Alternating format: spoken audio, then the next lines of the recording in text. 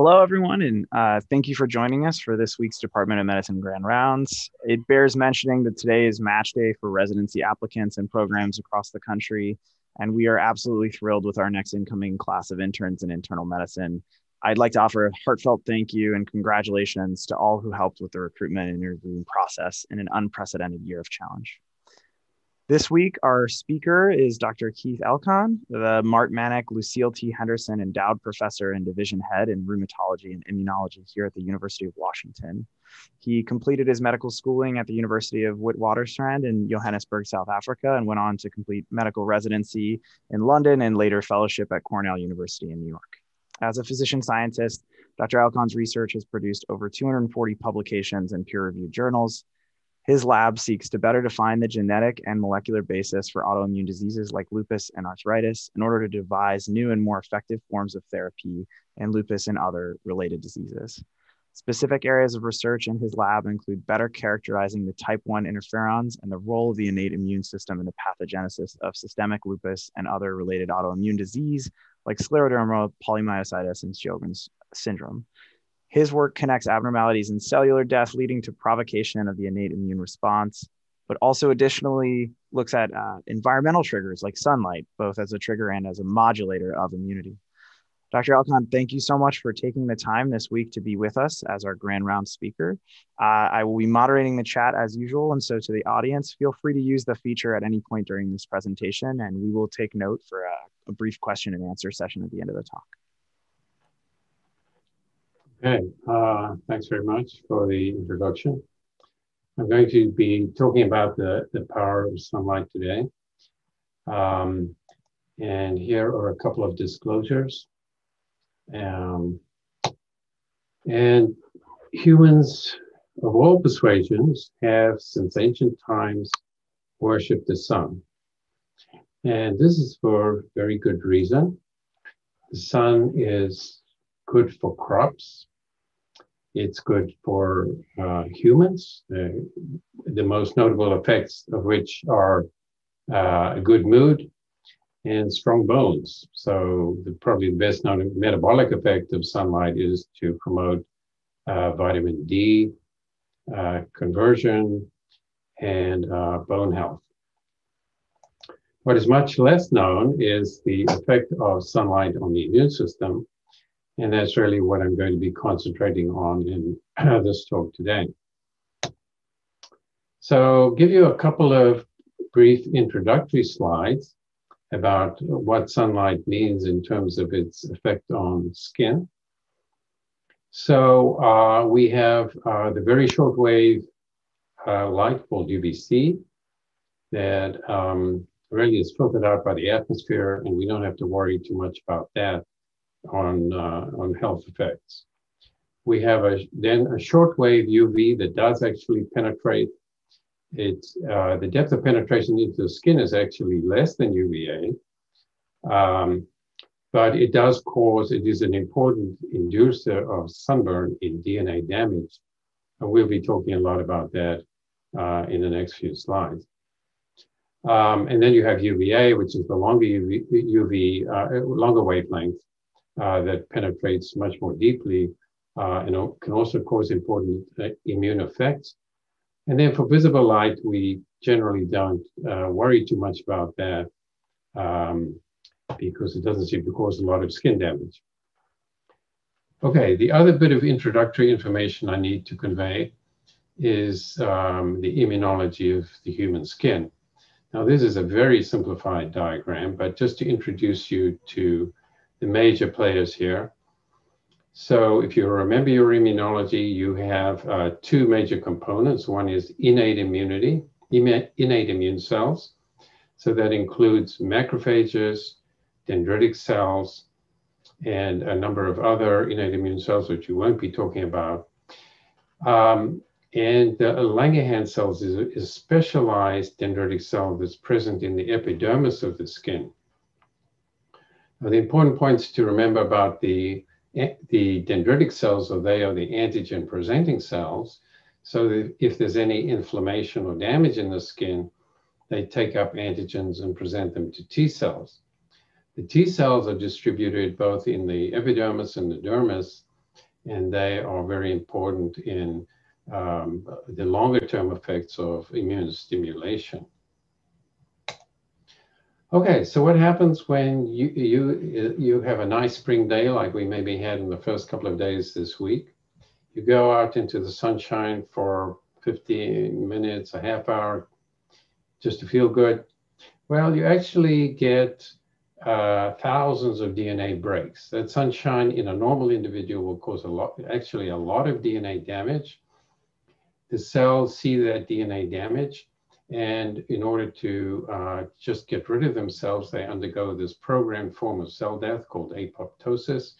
You can see that in these, the white arrows show you these cells undergoing cell death. Those are also called sunburst cells. Those cells fragment, and little bits of DNA and debris and cell fragments get taken up by phagocytes in the skin. And generally, after a couple of days, that goes away. But of course, the effects of sunlight and UV radiation in the skin are much more complicated. And when you dig down deeper, you see that the UV light generates chromophores that have a multitude of effects. And I just want to highlight a couple here. So there's direct DNA damage, as I already mentioned. There's generation of reactive oxygen intermediates, which cause oxidation of the nucleic acids. And then there are protective effects, because if these didn't occur, of course, every time you got exposed to sunlight, you would have a ton of inflammation. So to offset that, we have activation of tryptophan, ultimately leading to generation of prostaglandin E2, and that in turn induces T regulatory cells. Now, I do want to emphasize these cells. T regulatory cells are T cells that control the effector T cells, so they reduce T cell activation. They keep the T cells under control.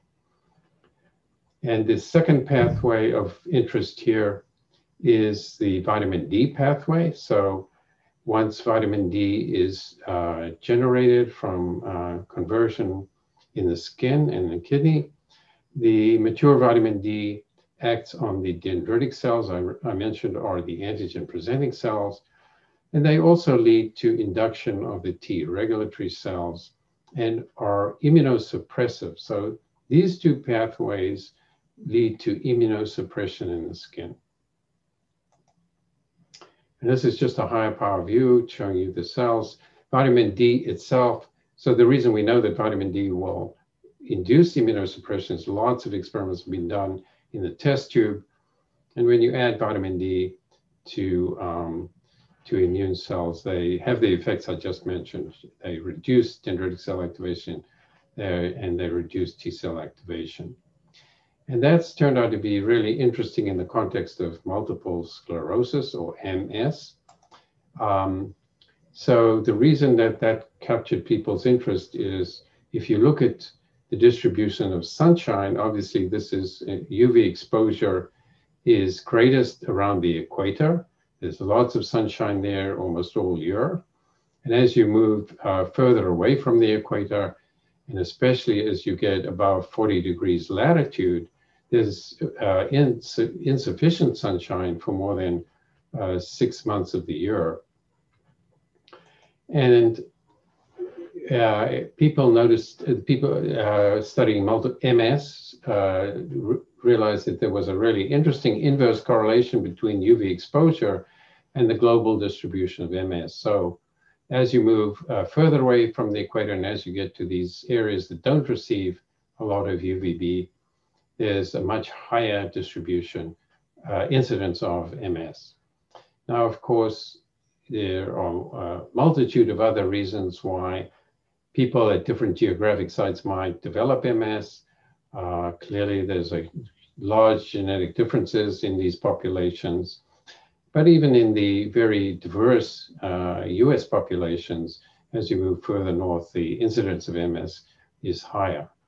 So that remains a viable theory that lack of UV exposure leads to reduced immunosuppression from the skin, that's especially vitamin D, and that in part might explain why people who are predisposed for other reasons might develop MS.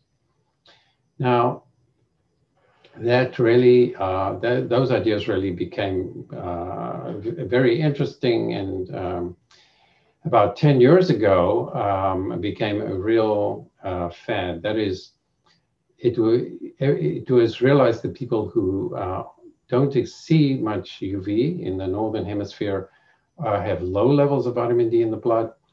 And it was proposed pretty much at that time that almost everybody should be taking vitamin D. So all of us during the winter months don't see a lot of sunshine here in Seattle. Our vitamin D levels are low. That has effects not only on immune function, but on bone function. So there was a huge rage for vitamin D therapy. And pretty much everybody, a lot of doctors were recommending that our patients should be taking vitamin D. But that, of course, became an important experiment to see whether the vitamin D therapy would reduce the incidence of MS. And so there were a lot of clinical trials undertaken. But unfortunately, it soon became evident that people who were taking high-dose vitamin D also developed hypercalcemia. So a lot of these trials were aborted, and only lower doses of vitamin D were administered, and the effect became very murky. So I'm not going to really discuss that in much more detail. But if you want to read about it, there are a number of articles written, and I refer you to a recent article here reviewing the progress in vitamin D therapy for MS. Okay, so another disease I want to talk about in relation to UV exposure having a beneficial effect, and that is psoriasis. Again, many of you know that patients with psoriasis are treated with PUVA, which essentially means that the patient takes psoralen to sensitize them to UV light. They are then exposed to UV light, and in some patients this has a dramatic effect. So if you look at this slide, the patient before treatment has quite extensive inflammatory lesions around the knees, and after courses of PUVA, these lesions almost entirely are resolved. So the PUVA treatment is really beneficial. And the question is, how does that work? And based on what I've already told you about the normal response to UV light, you can see here that in the diagram that the UV light induces immunosuppressive cytokines such as IL-10 and IL-4. There is generation of these T regulatory cells that I talked to you about.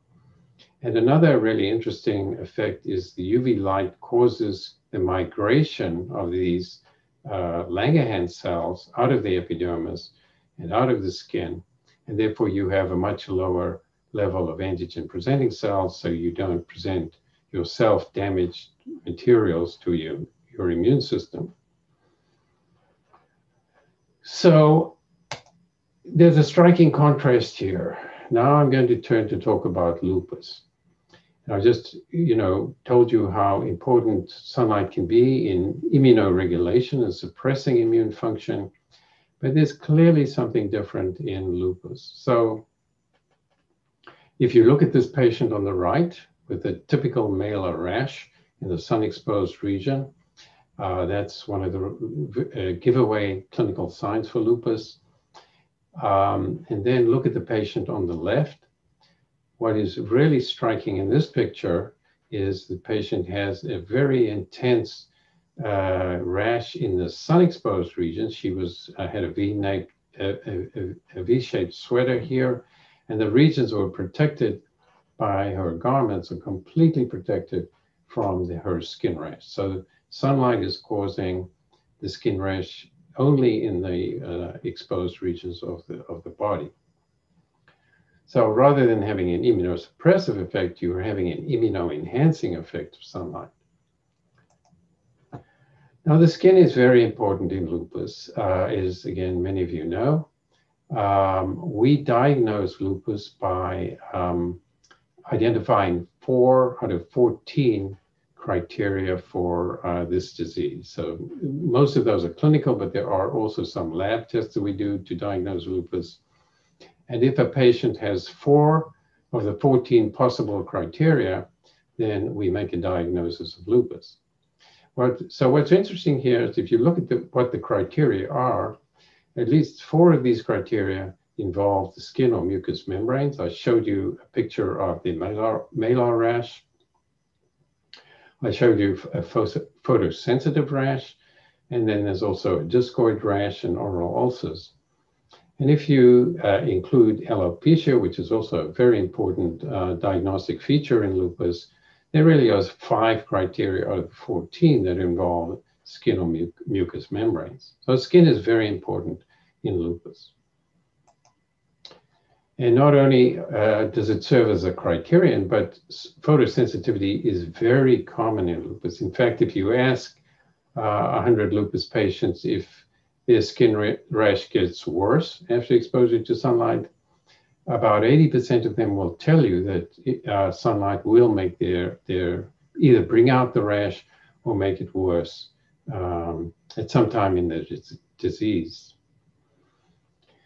And what's even more important is not only will sunlight make the skin rash worse or bring it out, but it can cause systemic flares. And it can even cause lupus, can precipitate lupus nephritis. So sunlight is really the only environmental factor that we know about that exacerbates lupus. So it's pretty important to figure out why that occurs. And just to give you a little more background on lupus, one of the major breakthroughs that occurred about 18 years ago was this discovery here. So let me explain what this is. A microarray which measures gene expression. I'm sure you've seen many of these before.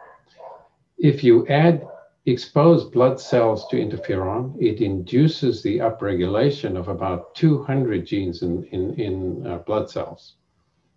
And what you're seeing here, if you take the blood from a lupus patient, this upregulation of these interferon response genes, very high levels.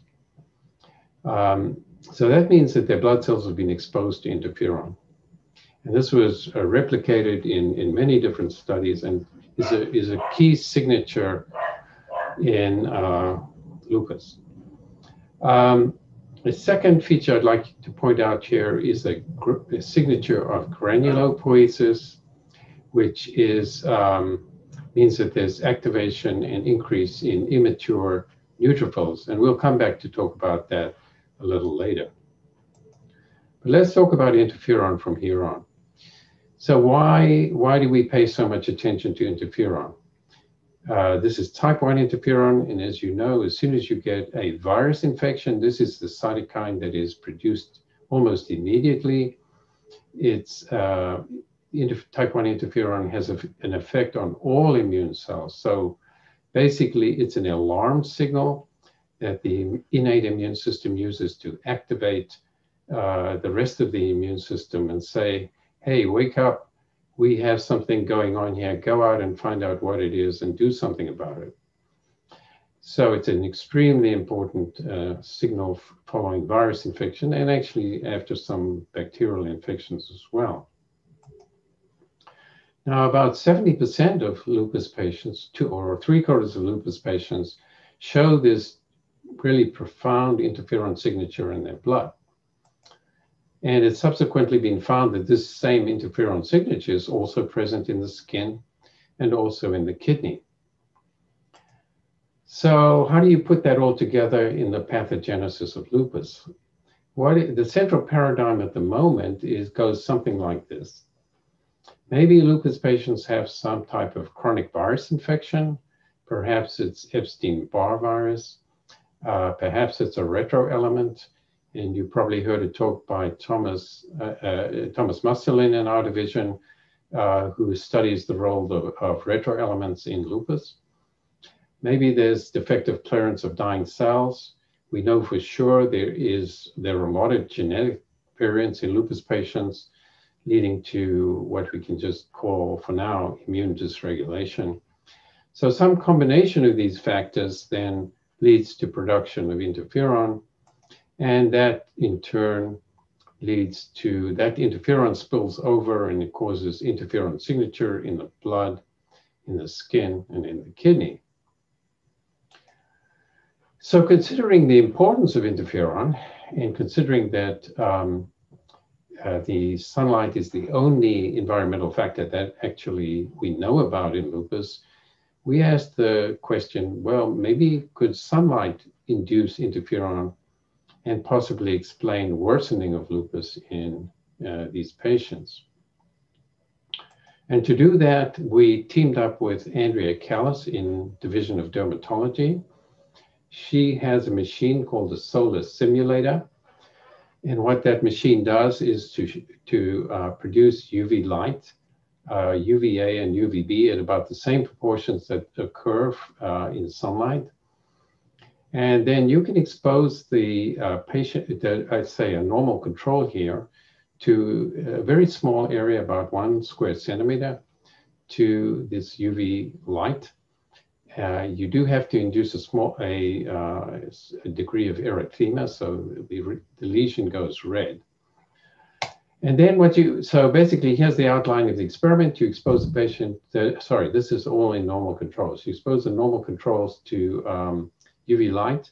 You take a biopsy at baseline, and then again at 6 hours and 24 hours after exposure. And we can ask the question as to whether exposure to sunlight induces interferon. And the answer is yes, a definite yes. 6 hours after UV exposure, the skin cells are making type 1 interferon, which we measure by an interferon score, and that persists at least for 24 hours. And there's a limit to how long we can actually take biopsies from these same patients, but we know that this lasts at least 1 or 2 days after exposure. So that clearly indicates that environmental exposure to UV light can induce interferon. What is the significance of this finding? Well, we can't really address the mechanistic questions in humans because we can only do these very small UV exposures, which is also called phototesting, and there's not a lot else we can do that's ethically feasible. So to answer the mechanistic questions, we set up a whole set of experiments, and I would like to mention here the key postdoctoral fellow who spearheaded most of this work was Lajana Skopila-Gardner. Did a fantastic job in addressing these questions that I'm going to show you now. So first, the question really is, can we use mice as a model for humans?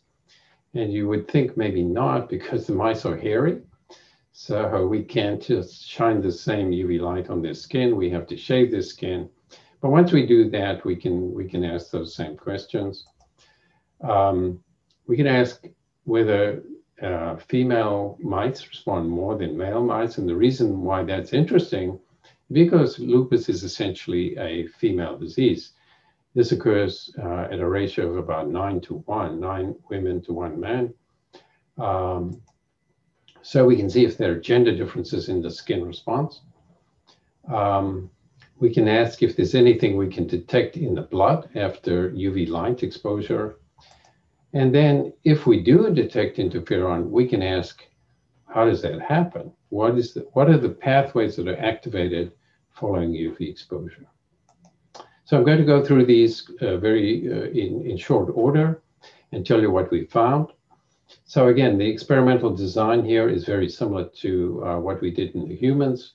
We take a biopsy before UV exposure, and then at 6 and 24 hours after UV exposure, and we measure the interferon response.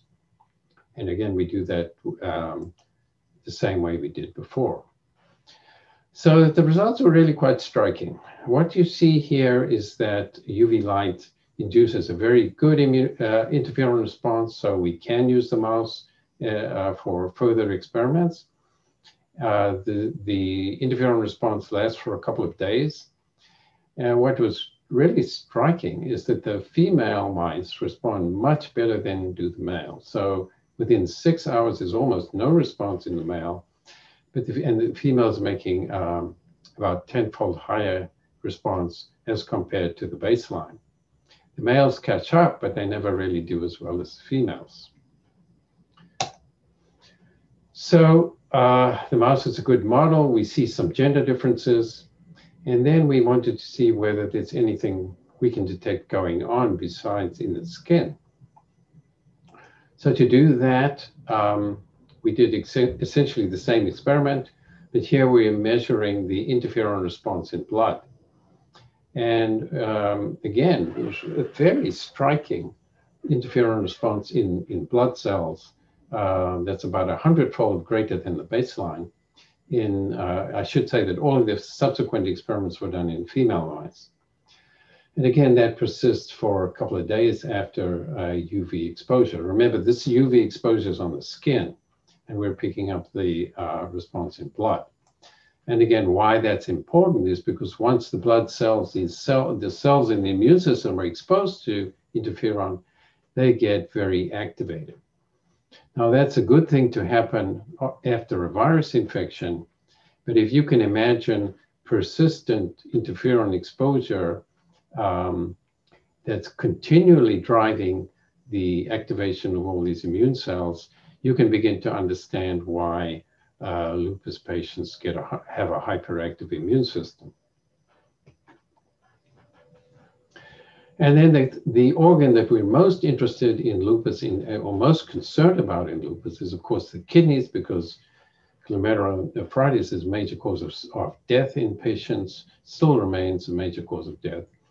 And so we're always interested in immune effects on the kidney. So in those same mice that we exposed to UV light, we took the kidneys from those animals after perfusing the animals to get rid of blood cells in the kidney, and then asked whether we could detect an interferon response in the kidney. And indeed we do. These are the individual interferon response genes that we pick up in the kidney. And you can see these are, again, very high after 24 hours of skin exposure. So in summary here, we're getting a very good systemic effects following skin exposure to UV light. And we have to wonder whether this central paradigm is the whole story, that something's going on within the patient, maybe virus infection, inducing interferon and spilling over to the blood and kidney. Because we have evidence that if you expose the skin to UV light, the skin makes interferon, and that spills over into the blood and into the kidney. So the last part of this set of mechanistic questions is we wanted to understand how that happens. How does UV light induce an interferon response? And just to remind you that the UV light causes a lot of DNA damage, even if you don't get a major sunburn. There's induction of reactive oxygen intermediates, which leads to oxidation of this DNA. And we know that this oxidized DNA can induce interferon through a number of different pathways. So let me introduce you here to these red characters that are called DNA sensors. So these are proteins in the cytoplasm that are there to detect DNA. The reason that they're obviously is to pick up DNA from viruses. There are also RNA sensors that pick up RNA from viruses. So they're basically a host defense mechanism that is primed to pick up nucleic acids that are derived from viruses. So for reasons that I don't have time to go into, we suspected that this particular DNA sensor, which does respond very well to oxidized DNA, could be involved in the immune response following UV light. And there's a very simple way in which we can test whether this particular enzyme called cGAS is involved in the response to UV light. So fortunately for us, there are mice that have the gene encoding cGAS knocked out. So they are deficient in this DNA sensor. And so we can simply compare the interferon response in normal, or what we call wild type mice, with the mice that have this gene, the protein cGAS knocked out. And when we do that experiment, we find very interesting data, very informative data. So again, the normal mouse, shown here in red, produces the standard 10-fold increase in interferon response early on. But the cGAS deficient animal does not produce any interferon at this time point. And that's equivalent to a mouse that cannot respond to interferon. Now, at later time points, there is some interferon produced, which means that cGAS is not the only sensor for DNA, damaged DNA at later time points. But at early time points, it seems to be the only sensor involved in triggering this interferon response. Similarly, we could show that the same sensor was required for the UV-induced interferon response in the blood. And so what we think is going on here is that there is, following UV light, there's extensive keratinocyte cell death. There's damage to the DNA that leads to oxidized DNA. That could be the trigger for cGAS activation. But I do want to mention another possibility, because this is work done by Christian Lewitt, also in the Division of Rheumatology. He also did a grand rounds a couple of months ago. And he has shown that after neutrophils die by netosis, they also cause oxidation of DNA, mitochondrial DNA. And this is also a very potent inducer, activator of this cGAS pathway. And mentioning the neutrophils, this is also a segue to come back to the neutrophils, because I've shown you that their UV light causes activation of a cytokine pathway, which activates immune cells. But we also know that damage in lupus is mediated by cells, and neutrophils are an important part of the inflammatory pathway.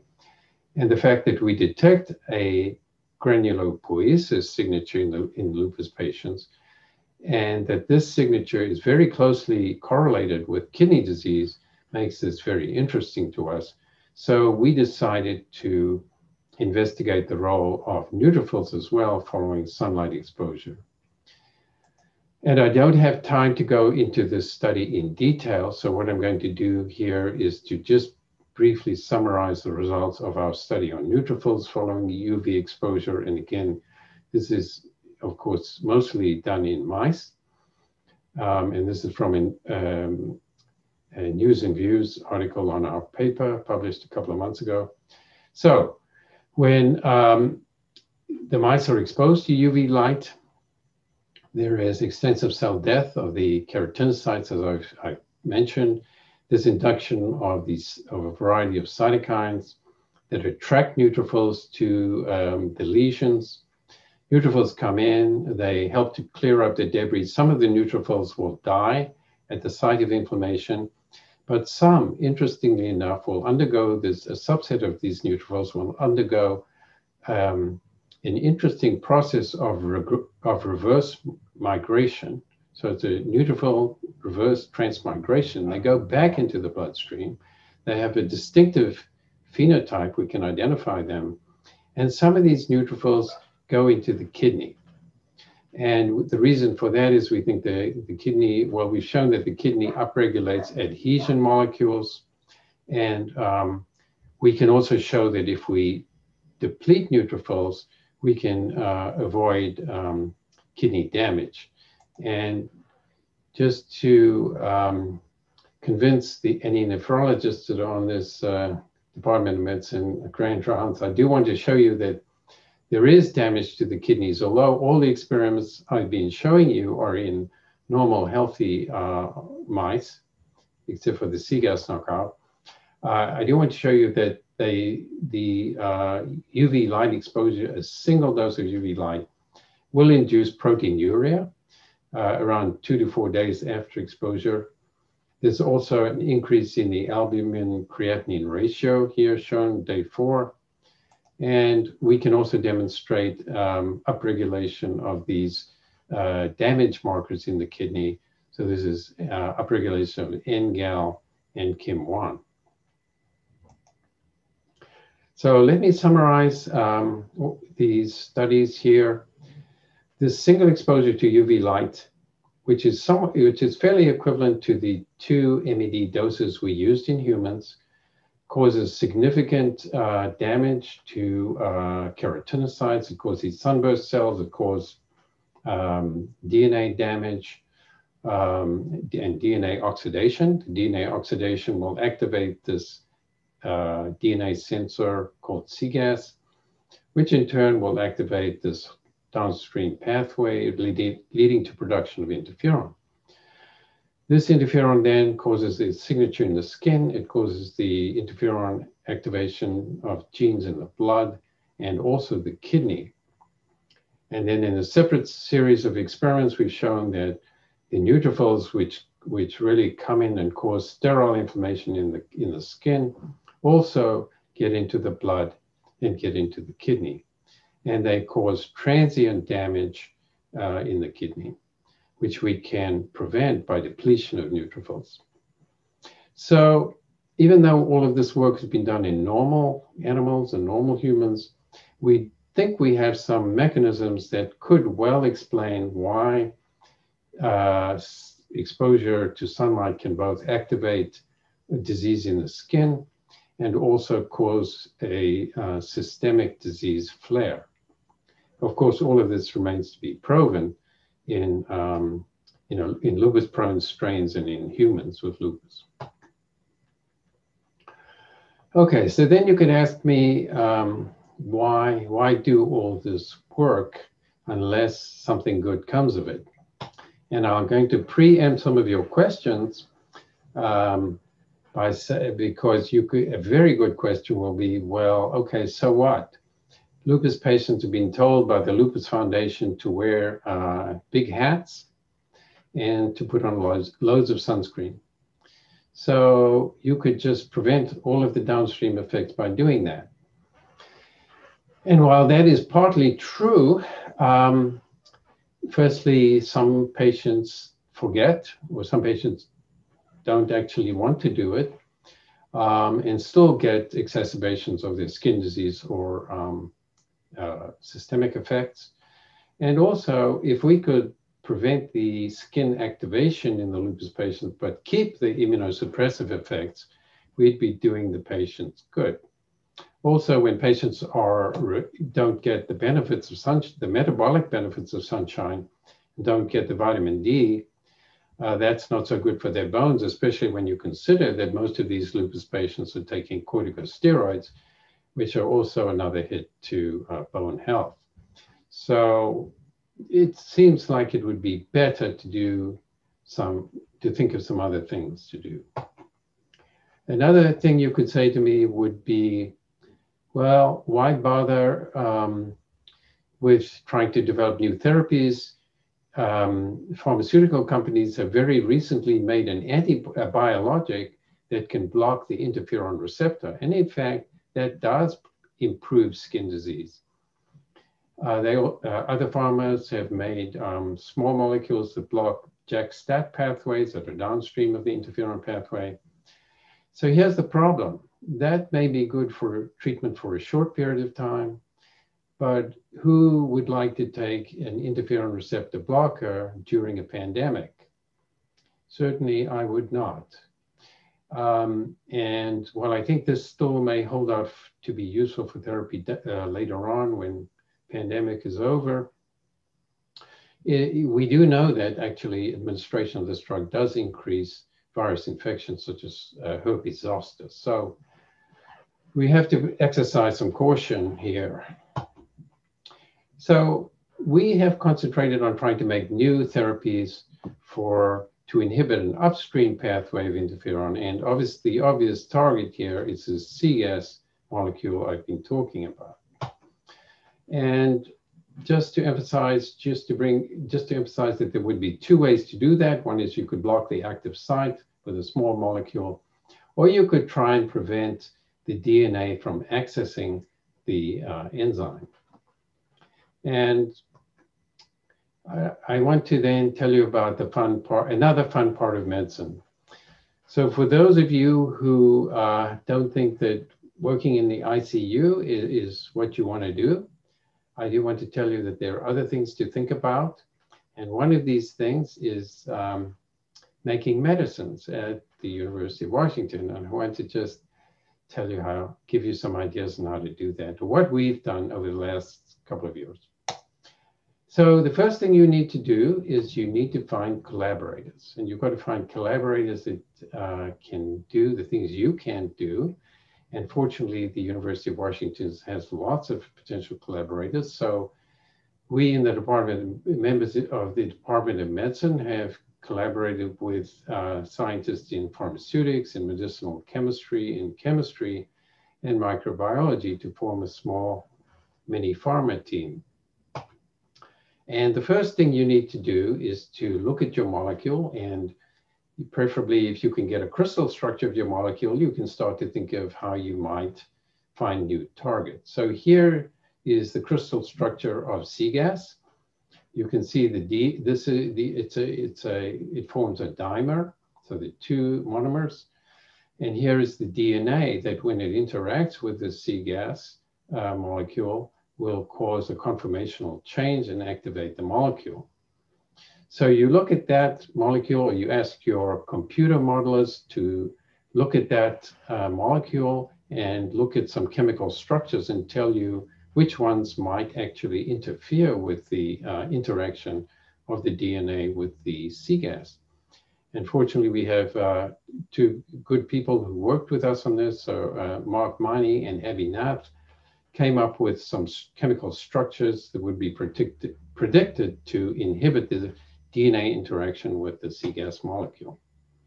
So once they come up with compounds that they think might be useful, Tomi Sasaki in chemistry then makes these molecules, and Josh Woodward has devised some really neat tools to see whether those chemicals inhibit CGAS, some very sensitive readouts. And then the rest of us test these compounds in mice. So that's the pathway to making drugs in a very simple way. And then, of course, you have to test them. So we did, in fact, come up with a molecule that we thought would be very good. We call it X6, but we had to find a mouse model to test it in. So coming back to, so we're obviously working on a molecule that blocks CGAS. And there is a mouse model that we could use to test the chemical compound. So just to give you a little background here, I told you that we get DNA in our cells. It can come from viruses. It can come from mitochondrial DNA. It can come from other retroelement DNA. But there's an enzyme that cleans up this DNA that gets into the cytosol. And this enzyme is called TREX1. Now, there are actually humans who have mutations in TREX1. In fact, 1% to 2% of lupus patients have mutations in TREX1. And what happens then, of course, is if this enzyme is not working, you have accumulation of DNA. You have too much DNA, this activates CGAS, and this causes a severe disease in mice. That's equivalent of a disease called Aicardi-Goutieres syndrome. So this became a very good mouse model for us to test our drug. And in fact, we were quite successful. So we were able to use this drug called X6 to inhibit CGAS activity. This drug actually is a derivative of an antimalarial drug, and it caused a striking reduction in CGAS activation in these CGAS mice, and caused some improvement in their clinical symptoms. So that's about all I'm going to say. And I'll give you a summary of this talk. So I think I hope I've convinced you that sunlight has multiple effects on the skin. And of course, we literally just touched the surface. But it's important to note that depending on the wavelength, the dose and duration of the UV exposure, as well as a host of susceptibility factors, which again, we've hardly touched upon, UV light can either cause immunosuppression or immunostimulation. In lupus, the UV light induces many inflammatory pathways in the skin. It induces type 1 interferon, and that occurs not only in the skin, but in the blood and kidney. I've also told you that neutrophils accumulate in the skin, and some reverse migrate back into the blood and systemic organs, including the kidney. And we've defined a molecular pathway, CGAS, that is necessary to make interferon very early after sunlight exposure. And that provides us then with a new target for therapy. So the conclusion of the talk is, and this is mainly addressed to the residents and fellows, that sleuthing the molecular mechanisms of disease can be both rewarding and fun. I encourage you to form your own mini pharma at UW, and hopefully this would be another way you can do good for your patients. So I want to just acknowledge my collaborators here. Again, a huge amount of the work here was done by, or was led by the postdocs, Slajana Skopelia-Garna, with help and interaction with many lab members. We've had collaborations with individuals within rheumatology, dermatology, immunology, and all these other team members I mentioned, and had funding support. So thanks very much. Thank you. Really, really interesting talk. A couple of questions that came in, but I might start by going back to sort of in how you were defining the difference in the gender, specifically in mice, between the interferon response to light. Do you have any thought to why there is that gender discrepancy? Yeah, this is clearly something we are planning to investigate. It's easy to blame estrogens. And there are some ways in which we can speculate that estrogens could influence that response. And of course, it is, again, somewhat, it is easy to test the role of estrogens in animals. And this is something we plan to do. But there are other factors that have also been, there are certain molecules that seem to be upregulated in females as compared to males. There's certain transcription factors that may not be estrogen dependent that have been identified in females, and they do seem possibly to be UV related, and they are candidates, but we haven't studied them yet. Another question that came up, sort of more related to some of those last slides where you're talking about an anti-malarial derivative that you all were studying. It struck a few folks that hydroxychloroquine is used to treat lupus, and is this maybe a similar mechanism on the CGAS pathway that's being utilized there? Yes, we actually think that is probably the case. The antimalarials will actually block the nucleic interactions with another set of receptors as well, called the toll-like receptors. And we've shown that they will also inhibit the interaction of nucleic acids with the CGAS. This occurs at fairly high concentrations, but the antimalarial type drugs are concentrated in cells. And in fact, they don't work very quickly. They take about 3 or 4 weeks to work. And we think that's because you need to accumulate high doses of these drugs in the cells. And we do think that is one way in which that set of molecules are useful in lupus. So this derivative can do better. Yeah, we've shown that at least in the test tube and in that mouse model that this derivative was better. but we hope, we hope to improve on it further. A couple questions came in regarding sort of vitamin D, sunlight, and not just autoimmunity, but immune effect against infection. So vitamin T sort of suppressing the Th1 response, but that a Th1 response is important in the eradication of tuberculosis. And yet sometimes we see associations between vitamin D and an improved enhanced defense against TB. I think a similar corollary, of course, COVID has its way into everything, but we were talking a lot about vitamin D and sunlight in terms of the severity of COVID infection as well. So let me talk about the COVID because I know a little bit more about that. So it seems to me, and this is mostly from reading the literature, is that the acute interferon response, and also looking at the mouse models, the acute interferon response is really important for protection. And in fact, a lot of people think that one of the reasons that the kids don't get such severe COVID infection is because they produce a huge innate immune response, which is dominated by interferon, especially maybe interferon in the airways. So an acute, early, high interferon response seems to be quite protective. On the other hand, if you make a feeble interferon response and you get the more severe systemic forms, at that point, there's some evidence that the interferon can be bad, along with the other cytokines, the IL-6 and so on.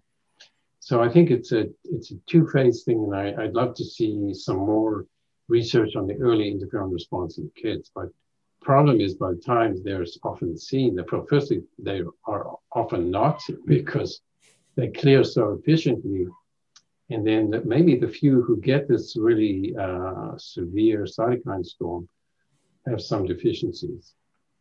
And also just to mention, actually, the very nice work done at the Rockefeller showing that you have those individuals who have antibodies to interferon get much more severe COVID infections. So just highlighting the importance of the acute interferon response and I guess I wonder if the sunlight is ramping up that interferon response, and it may have nothing to do with the vitamin D sort of in the defensive aspect. Yeah, it'd certainly be interesting to try and dissociate those two phenomena. Exactly. A question about sort of just a couple questions about the cascade of events between the skin cell death and the systemic autoimmunity. So is there some underlying genetic predisposition? Are there acquired defects, or why do some people develop that systemic inflammation and some people don't in response to, such a common exposure like UVB?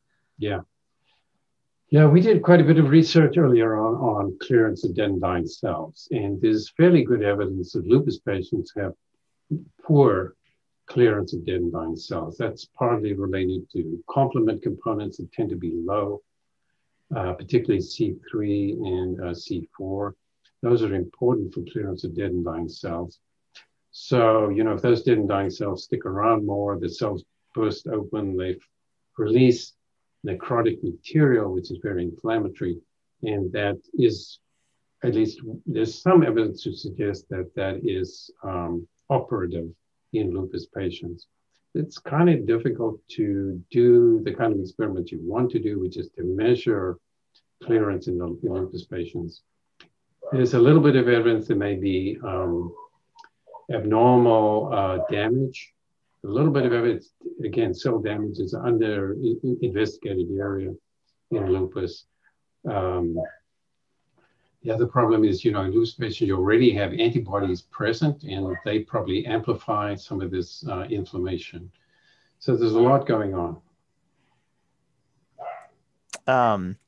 A question about whether UV-induced keratinocyte death is occurring through a P53 dependent pathway, or whether exactly the pathway by which that cell death is induced. Yeah, we think that in lupus patients it has been studied to some extent, and the P53 response appears to be normal. And in fact, so we're thinking that most of the cell death, most of those sunburst cells are occurring normally in the pathways are probably normal in the lupus patient. And it's probably more the problem relating to clearance of the material. A question about whether you could comment on the regulatory mechanisms to control type 1 interferon responses and what maybe is underlying why that is different during UV exposure. Yeah, the regulation is quite complex, but we can to some extent explain why lupus patients do make a heightened immune response, interferon response. They have gene variants that allow for higher responses. So, for example, there are some genetic variants in the toll-like receptor pathways that lead to enhanced responses to exposure to nucleic acids. There are some variants in that, if you remember the downstream pathways I mentioned, the JAK-STAT signaling pathways, lupus patients have more variants in those pathways that lead to increased interferon responses.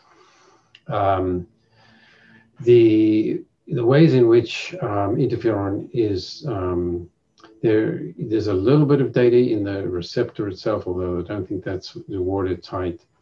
But like I say, there is good evidence that the lupus patients make a heightened interferon response following exposure to nucleic acids. Interferon is, degraded by a whole variety of different ways. I mean, SOX pathways, and there are many genes that are involved in proteins that are involved in regulation and degradation of the interferons.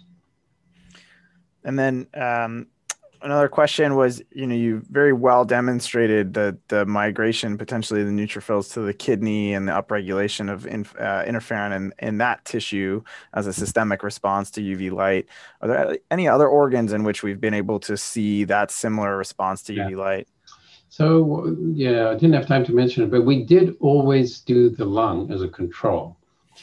And interestingly enough, there were a different set of adhesion molecules upregulated in the lung, and there wasn't as much neutrophil infiltration into the lung. So we always had that as a control. So we do think there's something different and interesting going on in the kidney as compared to the lung. Now, we didn't do as sophisticated tests in the lung, for albumin leakage or something like that. So I can't completely rule out the fact that there is subclinical damage, but we certainly did show that there was a relative increase in the damage, in the neutrophil migration to the lung, to the kidney. So it seems to be unique to the kidney and the adhesion molecules that are upregulated there. Yeah. Specific question, a subset of that was regarding central nervous system or neurolupus. Yeah. Did it go into the brain? Did it go into the brain? We did not. We should have studied the brain because we're very interested in that question. There's a lot of discussion about the effect of interferon in the brain, and in fact, that disease I mentioned to you, Aicardi-Goutieres syndrome, interferon is produced in the brain, and it's a dreadful disease. The children develop mental retardation, motor function disorders, and about 30% of those kids die from their brain disease by the age of 15. It's a dreadful disease, and it's predominantly due to too much interferon in the brain. Now, in lupus, that's been postulated. There's also possibility of interferon production in the brain, but as you can imagine, incredibly difficult to study. It's almost impossible to study these days. And then a question regarding, does skin tone affect some of these responses, both in terms of the amount of interferon response or even beyond that, how much UV light is required to sort of precipitate this? Yeah, it does. Here's where I need the old time grand rounds there, and I'd call on my colleague, Andrea Callister, answer that question. better than I can, but there's certainly differences in the amount of UV light you have to give to each individual person to get that minimal erythematous dose. So yes, people do respond very differently to the same dose of UV light. And then sort of final question here, any thoughts on whether this physiology, this pathophysiology may be linked to the increase in the development of cardiovascular disease in patients with lupus? That's an interesting question. And I'd say yes. And the reason I'd say that is because another colleague at NIH, Mariana Kaplan, has done some beautiful work showing that type 1 interferons are very important in vascular damage.